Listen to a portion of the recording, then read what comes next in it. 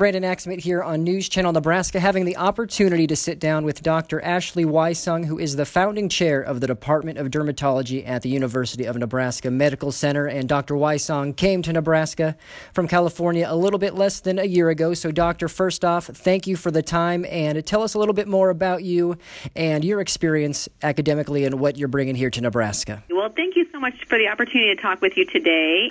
I am absolutely a Midwestern girl and just so excited to return here to Nebraska to start the new Department of Dermatology. And, you know, as you mentioned, I am a Midwesterner. My grandpa, Wysong, was born in Baird, Nebraska, and he moved the family to Missouri, where I was raised, both there and in Colorado. And then I've spent most of the last 20 years on the coasts doing medical training and working as well. And so initially started out at Stanford University, where I received graduate school training in cancer epidemiology, biostatistics, and research, and then crossed over the coast to Duke University, where I went to medical school and did my internship in internal medicine. Then back across the coast back to Stanford, where I did dermatology and served as the chief resident in the Department of Dermatology at Stanford. And then dropped down to San Diego and did advanced fellowship training in skin cancer and Mohs micrographic surgery, prior to being on faculty at the University of Southern California, where I served as the director of Mohs and dermatologic surgery there, prior to getting the call to come to Nebraska. So a very long and impressive list of academic achievements, but you're also quite the athlete as well. And I know you're a little sheepish about sharing, but let people know about what you've done on the track and field realm as well. Yeah, so I was really fortunate to grow up in an athletic family and was always outdoors playing all different types of sports, but actually ran collegiately at both Missouri and Stanford when I was an undergrad, and was very honored to be a six-time All-American and national champion in the 800 meters, and was also able to take it to the next level and run professionally for Nike before I matriculated to medical school. So loved being an athlete, learned a lot about what I can really do and what it takes to build a team through my athletic endeavors.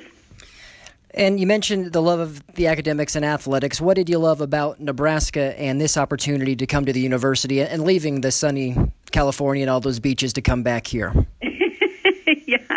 You know, I think a lot of people were surprised when I left the sunny beaches to come home to Nebraska, but I have to tell you, you know, the more and more I learned about the University of Nebraska and the people of Nebraska with every visit back, just the easier the decision became. And, you know, initially I was drawn to just this unbelievable opportunity to develop a brand new dermatology program here at the University of Nebraska.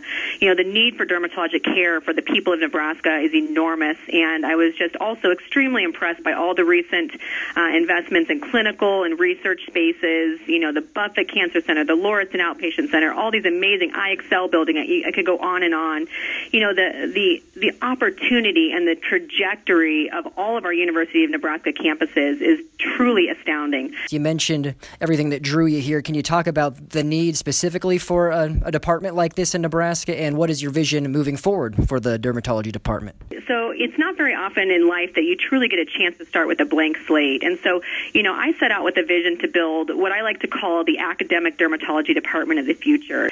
You know, the need for dermatologic care in the state of Nebraska is enormous. So we actually have one of the lowest ratios of dermatologists per capita in the country, and some of the fastest rising rates for things like skin cancer and other dermatologic care.